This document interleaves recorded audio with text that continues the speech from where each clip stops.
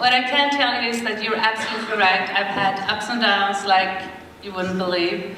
And I was searching for an MLM company for the last 5 years before finding NHT. I've been in the industry for a very long time, but then quit and did other stuff and so on. So I was looking for an MLM company, and during these 5 years, I've had so many different companies approaching me and wanted to show me different businesses. And there was always something that I didn't like, or there was something wrong. And there are 5 specific things that I'm looking at when I'm looking at a company, and I think everyone should. And the first one is the company itself. And to me, it's really important that, as you heard Joe Garcia was saying earlier, that a company is brand new, 90% of those will get out of business within 5 years. So that was the first thing when Dalibor contacted me on the internet. I was super skeptical, I can tell, you remember. And I'm like, okay, how old is the company? Because I was thinking in my mind, this is just another company that's popping up and disappearing, and I'm so tired of that. So, and he was, at that time, it was 14 years, and so he was telling me 14 years. And I was like, wow, 14 years, I've never heard of it. And it's approved in Europe. We have products, we have warehouse. Is this really for real? How can I miss this? You know, I've been searching for so many years. And then it was also, he was telling me it was publicly traded, which was very, very good for me. It wasn't a deal breaker, but almost, because I wanted a company where I can really know for sure that it was what they were saying that it was. So the company is number one. The second thing that I'm looking at in the company is the products, the product line.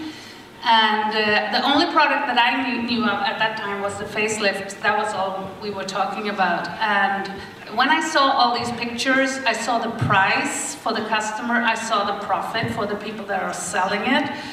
Then I was thinking, if this is true, it's $1 million product. It's insane. I really couldn't believe it until I got the product home myself, tried it on a lot of people, and I saw the result for myself. But at that time, I didn't know that. I just saw the pictures, and then, so that was number 2, and it looked very, very good. So I was hoping and thinking that the product is good enough.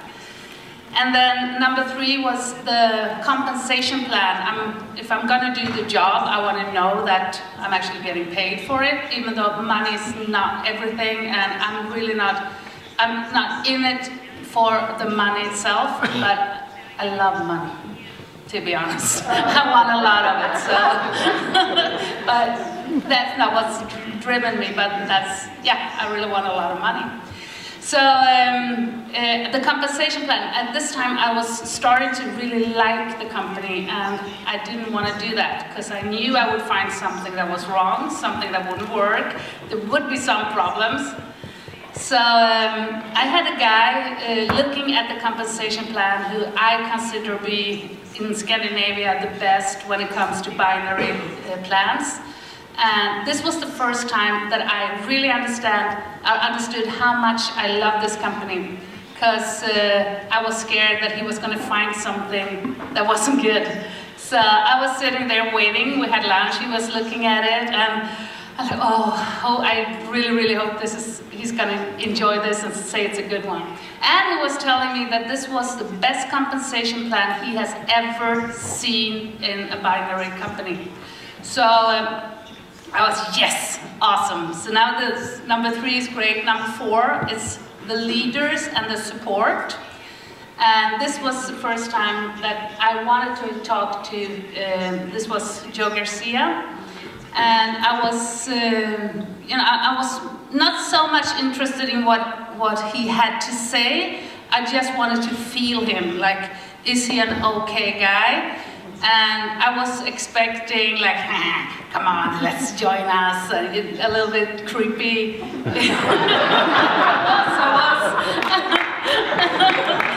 And I didn't feel that at all. It was the opposite. It was, I could really, really feel that he wanted me to join the company, but not for his sake.